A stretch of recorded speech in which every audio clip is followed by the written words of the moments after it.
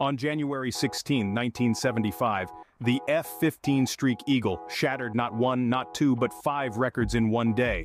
First, the time to 3,000 meters record, crushed by a whopping 6.95 seconds. The Streak Eagle zoomed to this altitude in just 27.57 seconds. The acceleration was so intense, the pilot had to quickly tuck the undercarriage away before the gear and doors went past their never-exceed speed in a 5G climb. In a single flight, the next three records were decimated: time to 6,000 meters, time to 9,000 meters, and time to 12,000 meters. The Eagle's times were 9, 12, and 17 seconds faster, respectively. The final record, time to 15,000 meters, was beaten by a staggering 37 seconds. The Eagle reached this height in just 77.02 seconds.